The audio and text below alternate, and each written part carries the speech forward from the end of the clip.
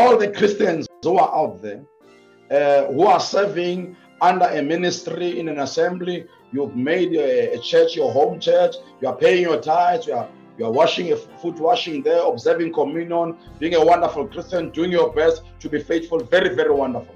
Here is something I want to challenge you about. Here is something I want to challenge you about. Every man of God, sometimes they may move from the love of God and start becoming some demagogues, some people to be hero worshipped and all those type of things.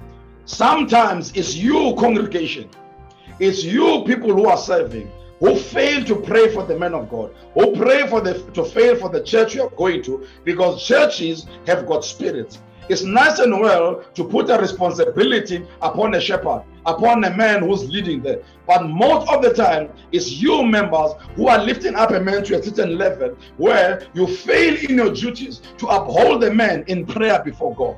Because demons and guns of hell are against the man of God. You need to encamp around and protect him in prayer and say, Lord, keep this man pure.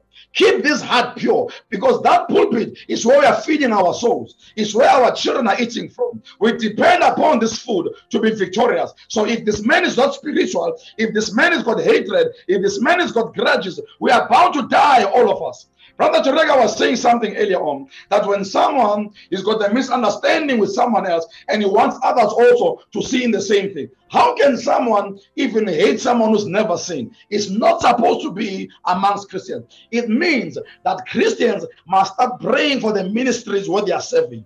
Say, Lord, I want my pastor to have the heart of Jesus. I want my pastor to have that Holy Ghost that was in Peter. I want my pastor to be a son of God who is just very humble, who's meek and lowly. I want my pastor not to be full of himself. I love him so much. I want to spend heaven with him. I want him to go to the rapture. But Lord, I know the enemy can take the gift and twist it around. Lord, keep him in the love of God. The believers must travail for the ministry. The believers, it's about time you must say, when you identify and say, this spirit, I don't like it. Don't just talk about it. Get down on your knees and say, Lord, I want to see a supernatural. I want to see a change in the ministry. I want to soften the hearts. Some of the ministers, their hearts have become hard because of the things they've experienced. Maybe rejection. Maybe, along the way they've been disappointed. Maybe they've been, being despised, rejected, ridiculed, and many experiences. So sometimes men, they become so cold. It's not because they want to. It's experiences. But you Christians, you members, come out and say, man of God, I'm going to stand with you like Moses. I'm going to lift up your hands, and there's going to be victory in the camp. We need pastors, brothers, stuff, who are going to be so humble, so meek and lowly, who are going to have a burden for the children of God, burden for the things of God, and forget about self. But you Christians, I challenge you.